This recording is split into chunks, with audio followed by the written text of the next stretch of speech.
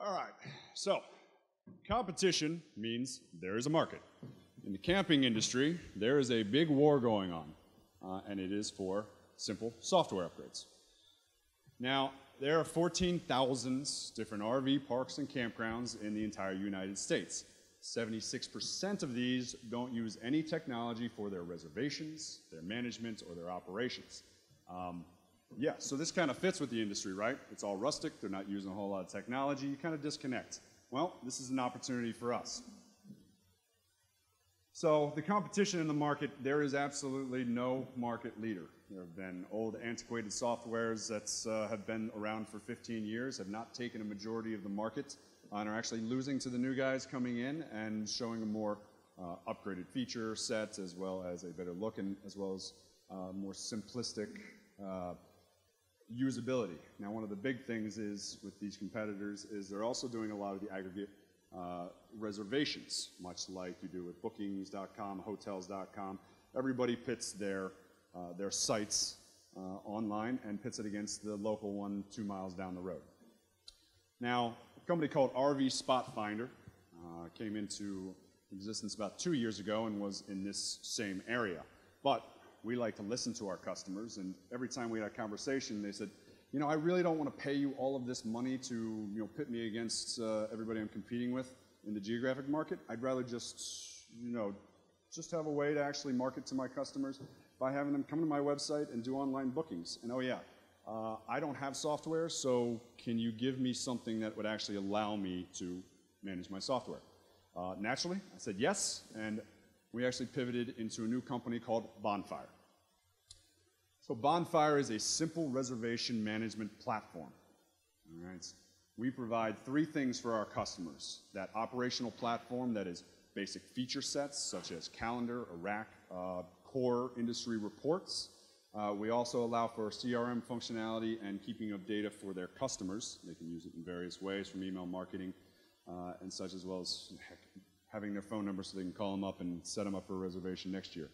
We allow them to have an online booking URL, so their own dedicated page that lists all of their sites and inventory, and that is connected to their website via this lovely Bonfire branded Book Now button, which takes them to that site. We also integrated payment processing. So this is now an all-in-one system. They can have their customers go online, book a reservation, pay for that reservation, and they have those payments on file, and they're booked and ready to go, and they have that automatically come up on the rack area, as you see in the right. Basically a calendar view, and this is an example of the booking screen, very aesthetically pleasing and very simple. We're not going for complex. So in our customer market, we are sheerly focused on the very small mom and pop shops. Your campground, RV park, you must take reservations. We actually focus on those parks that have 5,200 sites. Our average right now is 65 sites per customer. If you make a phone call, you can find out other fun things about your customers by making, I made about 2,000 calls between, when did I come on, April and now. In that time, that's how you gotta do it, you gotta make the phone calls. We found that these parks actually have 2 to 4 person management teams. They actually use pen and paper, and they take reservations by email as well as pencil. One of the cool things is when you have a new owner, they basically say, I want to decorate this place in my own way. So we made it a simple pricing model. We charge them a monthly subscription fee. They get all of that for one simple price, and we do take a very, very small transaction revenue and offer them low-risk opportunity with no contracts. So in the past 5 months, I've gotten, well, past year, we came on with 2 active customers. In the past 2 months, which is most of our traction, I've been able to increase that to 15 active customers on a subscription model, and we are off and running with revenue, should hit break even by June after we gain 50 parks. Our customers see our value as it's very simple, it's trainable, and it is basically making their life a whole lot easier by automating an already manual process. Thank you much.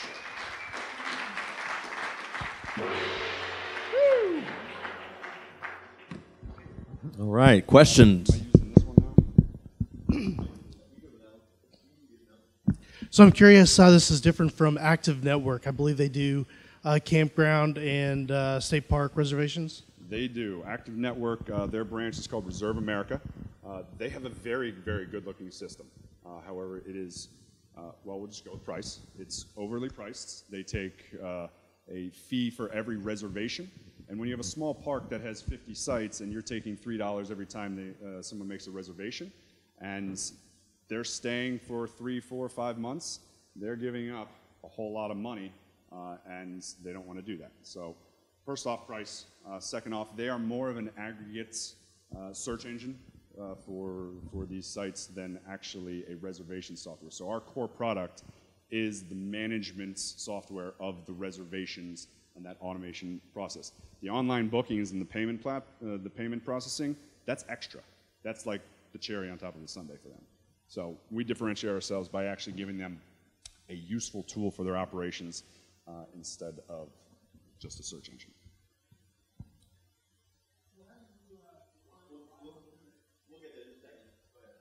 This is a bit of a personal question. My parents own a very small RV park. I'd love to have their phone number. Okay. Well, their market isn't tourism. It's wind energy in the middle of nowhere, Texas. Is this a product for them? How many sites do they have? Probably 26 to 30.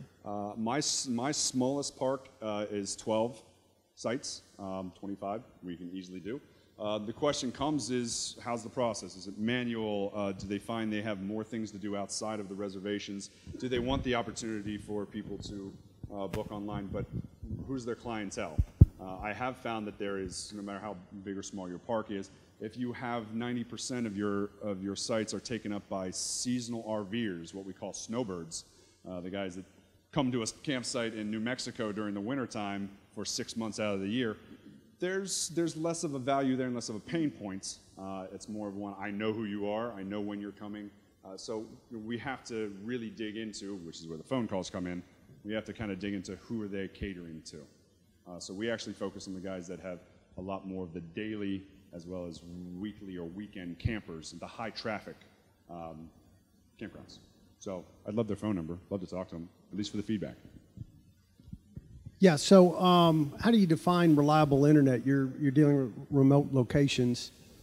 I do not define it at all. I ask them. They know if they get spotty internets. There are many, many times where they say, look, I just don't have the right internet. My cell reception sucks. So, well, I'd love to continue talking to you. This could be a great tool for you. And they go, well, I know this is not going to work because I just don't have the internet. So there's various ways we can go.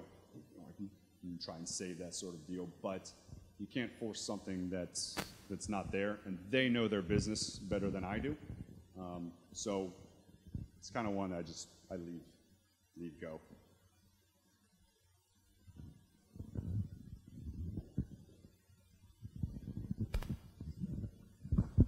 So if I was going to make a reservation, can I pick my site? Yes. Okay. So part of the operational software is they are able to give specific details on the site, how big the pad length is, whether it's cabin is AC, various details, and all of that correlates onto, I won't go back, it correlates onto the booking page. You can make the best possible decision with that information instead of having to call in and ask this and ask that. So there's still quite a bit of hand-holding with this and high touch, but we try and help push that process along. Real quick suggestion. We found out about Cradle Point hotspots, which if you have spotty internet or no internet, sometimes you can get it. Yes. So Yeah, we're trying trying to go with the whole partnership in that area where it comes with push an internet provider to them. If that works out, then it also works out for us. 45 seconds.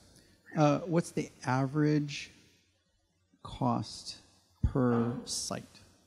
Does that make sense? Or average revenue per site? Average revenue per I mean, site? like what you're generating. How many sites do you have? I have no sites. I mean, I'm like, you guys have no clients yet. How many clients do you have? I have 15 clients right 15, now. okay. The average number Yeah. of sites is 65. 65, okay. So, like I said, our range is usually 50 to 200. Okay. I actually just closed a deal for 170 on the high Congratulations. end today. And 2017. very happy about Woohoo! that. Appreciate it. Thank you. But yeah, it is one of those. We find the most need around 70, 80 sites is usually. Thank you much.